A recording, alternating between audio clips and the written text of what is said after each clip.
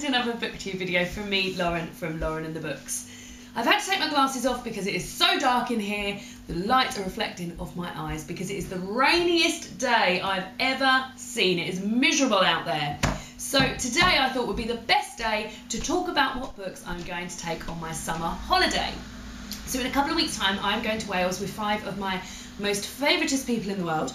And we're all big readers actually, so it's going to get quite a lot of reading done. It's a lovely chill out holiday, and I'm going to take with me 8 books. We're there for 8 days. 2 of the days are travelling days. I'm driving down to Wales, but I have every faith that I will hopefully get these 8 books read. They are all of the young adult theme really. There's a couple in there that aren't, but most of them are young adult books. Just been on a bit of a young adult haul, seen so much young adult stuff on BookTube recently that's just inspired me to buy these things. So without further ado, I will get going. So the first are 3 books that my boyfriend bought me that I've been going to read on this holiday. So the first one is The Spectacular Now by Tim Tharp. So this I found out about when I was on Pinterest, and there was like something on there that said, if you like The Fault in Our Stars, then here are 7 more books that you will like, and this was one of them. So I don't know much about the actual storyline, but I do like The Fault in Our Stars, and if I'm told I will like this, then I'm willing to give it a go. It is, I think it's now been made into a film with Miles Teller in it, because it's got 2 little guys here, and this guy to me looks like Miles Teller, and I just remember something coming up with Miles Teller in the film. So I think it's about 2 people meeting each other, falling in love. So that is the first book. Second is Looking for Alaska by John Green himself. As I said, I love Fault in Our Stars. I'm working my way through the John Greens. I've read The Fault in Our Stars, I've read his short story and Let It Snow, I've read Paper Towns, and now I'm going on to Looking for Alaska. So the storyline of Looking for Alaska, I believe, is very similar to Paper Towns. It is about somebody looking for somebody, presumably Alaska. So I'm excited to read this as well. It's also, yeah, Alaska draws Miles into a reckless world and irrevocably steals his heart. So this will be exciting, and I fly through John Greens. I really do enjoy them, so excited.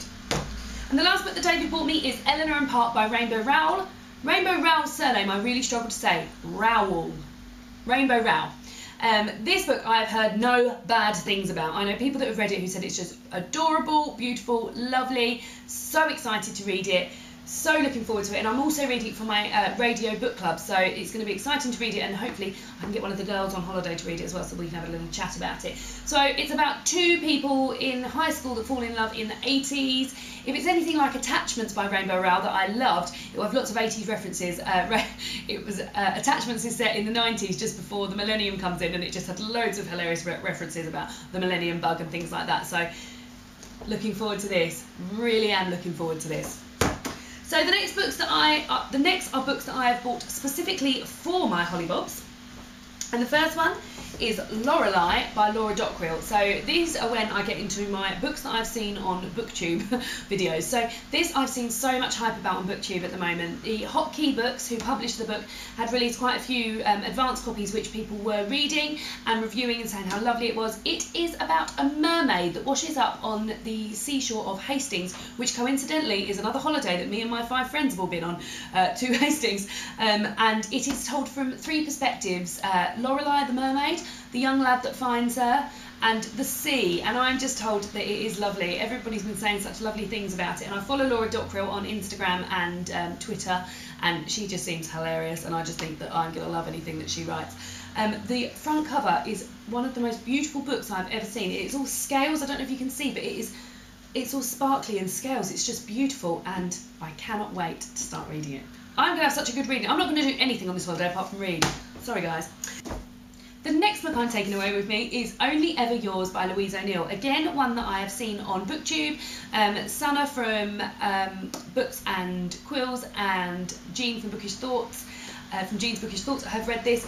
It is about a school that raises wives for men. Now, I believe it's set in the future, in a race where humans can no longer reproduce and babies are test tube babies, and all the girls go to a school and learn how to be good wives. And then when they are 16, I think, they are picked out by a boy of a similar age and are made to be their wives. So it's all about being the most beautiful, the most thin, the most the best wife, basically, and I believe it's very, very reminiscent, and I thought this before somebody had even mentioned this, that it sounds a lot like The Handmaid's Tale by Margaret Atwood, and so I've heard it's like a YA Handmaid's Tale, so I'm excited about this, and I know that my sister will want to read it because she loves The Handmaid's Tale, and yes, Charlotte, you can borrow this after me.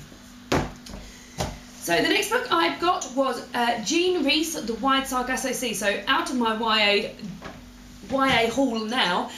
This is a book that I read in sixth form, so anybody that studied at sixth form with me will remember this, and I just loved it. It is a prequel, but not really a prequel, to Jane Eyre by Charlotte Bronte, that I am also taking on holiday with me to read. So I'm going to read this, Jane Eyre by Charlotte Bronte. This is a copy I got in a charity shop, and it's so beautiful. It's really good. It's in good nick for a charity shop. And then I'm going to follow that up with Jean Rhys' Wide Sargasso Sea, because I can't really tell you much about this without you knowing the storyline to Jane Eyre. Is it a spoiler? Should everyone really know what happens in Jane Eyre by now? But basically it follows the life of a character in Jane Eyre before they came to be in Jane Eyre, and it's just great. And I think this copy's lovely as well. It's a Penguin Classic, and I just love the white spines. I want all of these. I'm going to buy all of these. So that's two more, and then the last book, which I'm looking forward to the most, is This One Summer by Julian Tamakai and Mariko Tamakai. It is a graphic novel I've only started reading graphic novels like 2 months ago, and this will be my third, and I saw this on BookTube again on Mercy's Bookish Musings. It is a graphic novel about two young girls that meet every summer and become really good friends and have a lovely friendship, and I think they have a bit of a fallout, and it's what happens from there. But I'm told it's really beautiful. It's got some lovely messages in there and things like that. So, and also it's just gorgeous. I mean, look at that front cover and the spine and the back, and all throughout all the drawings all have a purple hue to them, all the artwork. And I cannot wait to get into this. This is what I'm really looking forward to. I bought it especially for the holiday, and I've been looking at it out the corner of my eye thinking, I want to start you, but I'm not. I will wait until I get there.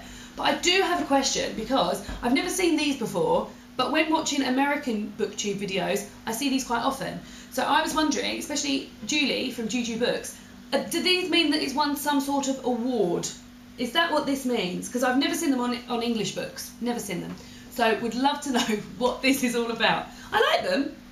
I like them being there. I think they add to the purple, but I just wanted to know what they are. So they are my books that I will be reading on holiday this year. 8 books, 8 days. Can I do it? I'm hoping to maybe do a video a day while I'm in Wales and just let you know how I'm getting on with the books and how I'm getting on, and just find out what the other guys are reading as well, because I think that would be really interesting. So here they all are. If you've read any of these, let me know what you think. If you think they're going to be really great for holiday reads, then I definitely want to know that.